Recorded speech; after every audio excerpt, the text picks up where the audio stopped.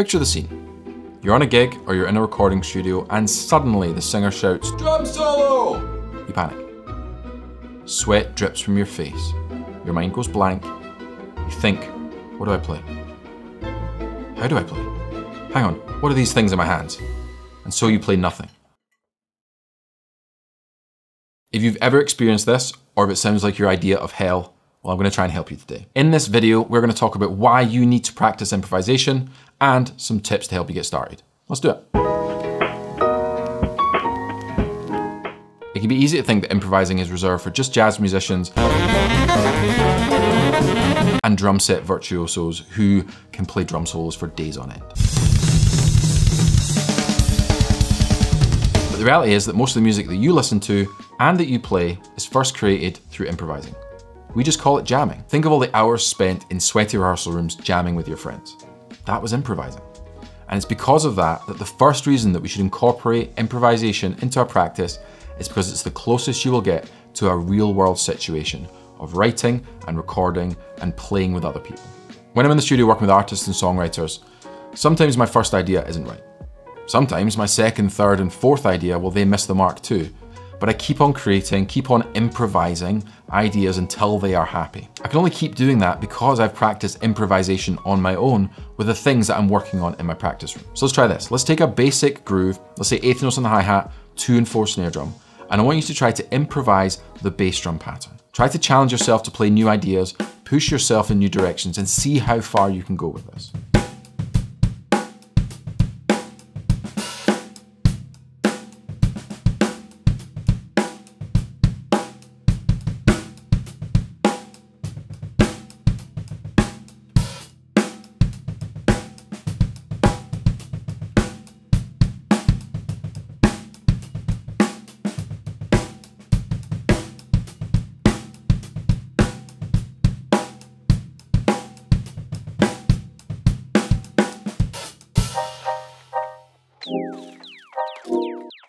I often hear from drummers who complain that that lick that they were working on, or that chop, well, it fell flat on the gig. It was a disaster. It didn't work.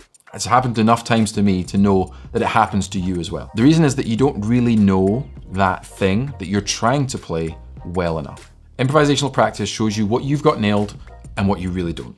And for that reason, that is why you need to practice improvisation. It's our final exam, our final check before we take it onto the gig and try this out in the wild. So here's something that I like to do with like licks and patterns that I'm working on to see if I've really got them down. Let's take right, left, left kick. I love it, it's a great lick and I've done loads of videos on it. Let's put it into a 1 bar form. So we've got 1 bar groove, 1 bar fill. In that fill, I'm gonna push myself with orchestration and dynamics. I'm gonna see what shapes and ideas can come out with if I just give myself those rules and try it. It might fall apart and that's okay. But this is me checking exactly if I know every single thing about that lick before I try it with other people.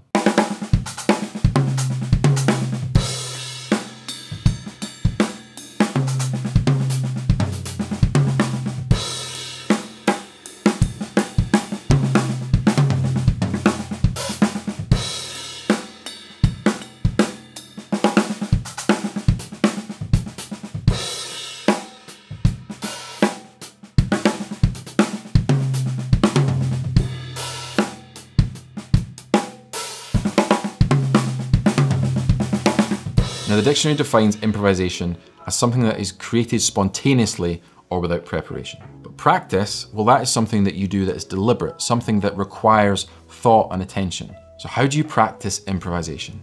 I've actually asked this to every single teacher I've got, every single teacher I've had, and I've always found that the answers weren't quite as deep as I wanted.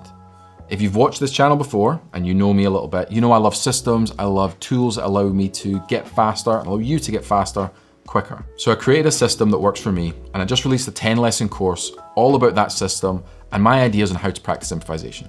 There's a link in the description below if you want to check it out and go a little bit deeper with your practiced improvisation. There's something very freeing about just sitting down at the kit and improvising. It's the closest you get to your true drumming self and your real voice on this instrument. And when you crash and burn, which you will, it doesn't really matter. Because what's happened there is you've just been shown something that you want to play, but you can't play yet. So the final point in today's video is that improvisation shows you what you want to play that you then should go and deep dive and explore further. For one last exercise today, let's head to the drum kit and choose a subdivision that you're uncomfortable with. For me, that's gonna be 16th note triplets. I suck at them, but I'm trying to get better. Set a timer for 30 seconds and grab your phone or your camera and set it up to record you. Play in that subdivision for 30 seconds and try to push yourself to play whatever is in your head.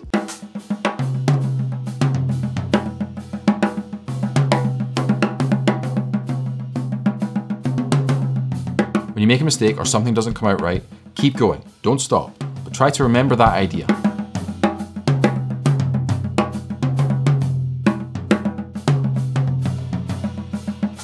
Now when you're done, go watch that footage back.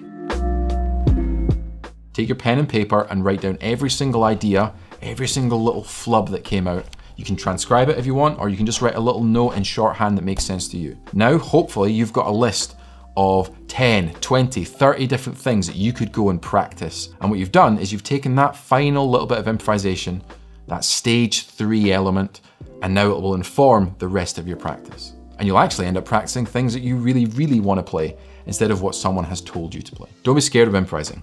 It's just making music. But to make the music that's in your head, you need to incorporate improvisation into your daily practice. I hope you like this video. I can't wait to see all the amazing music that you guys make by improvising. But until next time, happy drumming, and I'll see you soon.